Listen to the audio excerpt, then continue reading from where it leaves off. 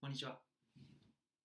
5スター子どもスクールの阿部と申します。本日の子育てのヒントは、頭がいいのね VS よく頑張ったねです。これはコロンビア大学のですね、ミュラー博士がやったテストなんですけども、同じぐらいの IQ のお友達をですね、集めてランダムに決めて、片方のグループは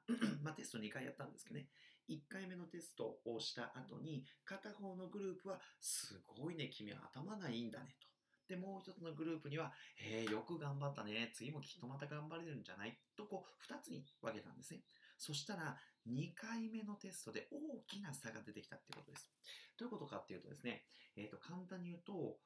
頭がいいのでって能力を褒められたわけですね。で、よく頑張ったねという努力を褒められたわけですけども、簡単に言うとですね、よく頑張ったねって努力を褒められたお友達の方が2回目に結果が良かったんですよね。つまりその良かったっていう経過を褒められたわけですから、じゃあまた同じことをすればいいやと。頭がいいのって物事の能力あることを褒められたわけですから、別に努力じゃなくて頭がいいから点が取れたんだってなって、2回目にあまり努力をしなかったそうです。で、さらにですね、頭がいいのねって言われて2回目に受けた子で、実は点数が良くなかった子、点数をごまかすようになったらしいんですね。つまり自分は頭がいいからできたわけだから、これができなかったことは頭が良くなかったってなっちゃうわけですよ。ということは自分の存在の否定になってしまうわけですよ。そうすると辛いからごまかしてしまう。でも、よく頑張ったねって言って点数があんまり良くない子は、